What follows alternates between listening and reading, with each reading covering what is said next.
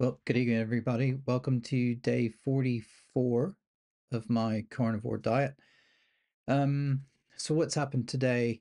Let's do the numbers first. So dropped a little bit of water weight, but basically unchanged. So 95.2. Had a good night's sleep last night for the first time, but I went to bed earlier.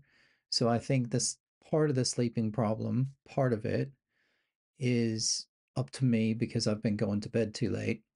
Another part of it is because I haven't been exercising very much.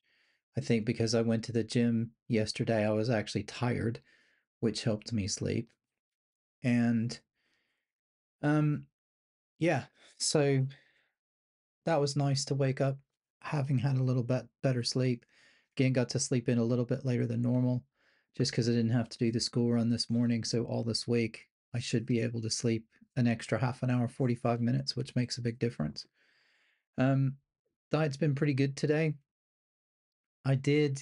I was out at lunchtime, couldn't really find anything to eat. The best thing I could find was meatballs at Subway, which is not ideal, but it was the best I could do in the circumstances. What was really interesting about it, though, couple things. Number one, my taste buds, and I think I've commented on this before, but the I'm because I'm eating on mostly meat and almost exclusively meat, but a bit of milk and cheese. Um, and the only thing I really have is some spicing on the meat. It's the meat itself is quite a bland diet, along with the eggs and everything else. It's quite bland.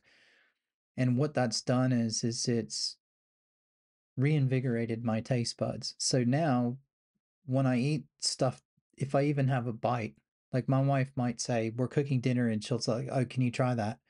I'll have one bite of something. I'll have a couple of grains of rice, or I'll have a teeny bit of something just to get a taste in my mouth to see what it tastes like. That's fine. And what I find is that I just taste stuff in a totally different way now. And the majority of things that I taste, no matter what I eat, is sweet. How much freaking sugar is in everything? If you go, like, the meatballs themselves were okay. I could tell that they had a lot of filler in them. Um, I haven't felt funny and I haven't felt bad after it. They did have, more carbs obviously than I would like to have. So my carb intake today's been about double what it normally is. And I mean, again, it is what it is. But I can feel I can feel the filler, like the bread or whatever it is that they use in that. I can feel it in the mouth feel. And but the spicing was really nice in the meatball itself. So I could taste something that I hadn't really tasted before, which was pretty cool. Like I said, the sauce though, oh my god, it was so sweet. And that seems to be the thing that I taste in everything that I just never noticed before. And I think it's just getting off of the constantly eating sugar all the time. And once you don't eat it for a while, then you're able to taste it again. So it was it was kind of sad, but I was sitting and my wife and I were having lunch and she's having, normal Subway, whatever. And I've like got a meatball and I'm scraping the tomato sauce off of it. So I would eat the cheese and I was like trying to scrape off as much sauce as I had. So I probably didn't even, in 8 meatballs, I probably didn't even get a half of a teaspoon of of the sauce, but it was just enough I could taste it anyway. That was quite interesting. The other thing um, from today is I've been reading a lot more about oxalates and the oxalate dumping and that sort of stuff. And I know some people have mentioned in the comments some other symptoms, like frothy urine and all sorts of, odd stuff that I've experienced as well. The carb mares, all the stuff I talked about last night. And I've done a little bit more research into it and I find it super interesting. It's really, really interesting, some of the science behind it. Um, I'm not sure about some of the science, and I know a lot of the stuff on particularly the carnivore diet hasn't been put through rigorous scientific research, so a lot of it is anecdotal. And I'm totally happy with that because I just have to go through my lived experience as well. And if I experience the same sorts of things, then the more I do that, the more I understand that maybe that's correct, or at least it's correct for me.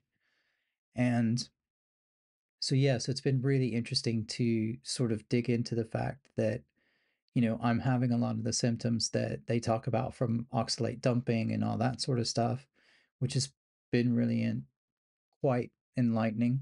Um, One of the things I didn't realize though, and it sort of makes sense, is that at one point I was drinking loads and loads of like peppermint tea and stuff, and I was really off of normal tea most of the day.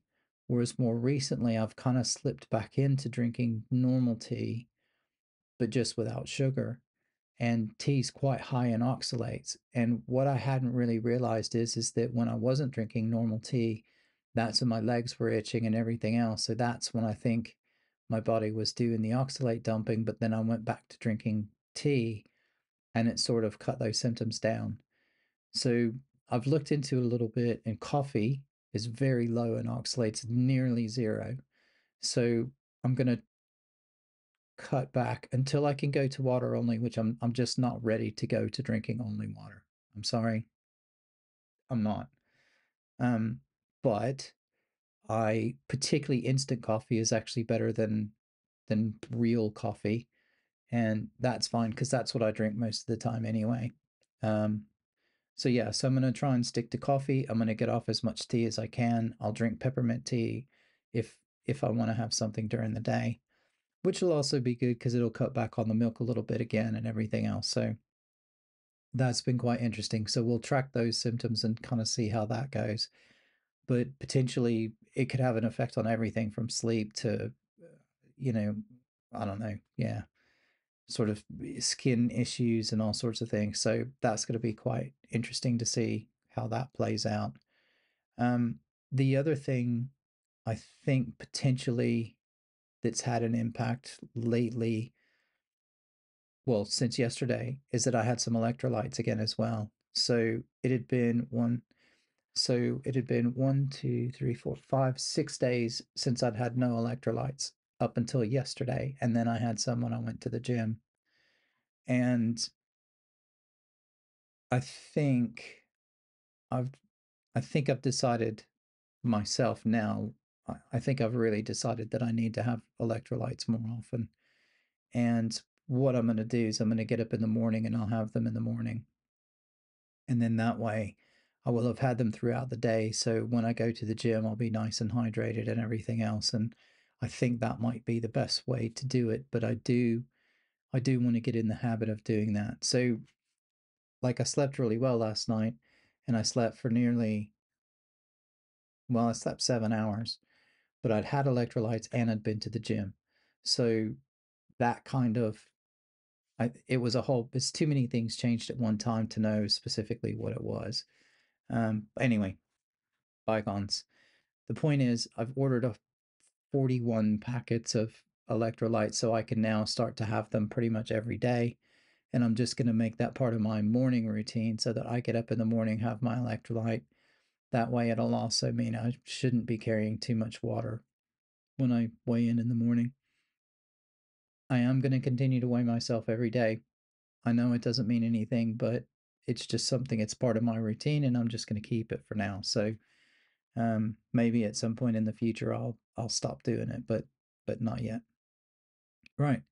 I'm feel like I'm waffling on now. But yeah, I think that's it for today. So tomorrow I should be pretty normal day.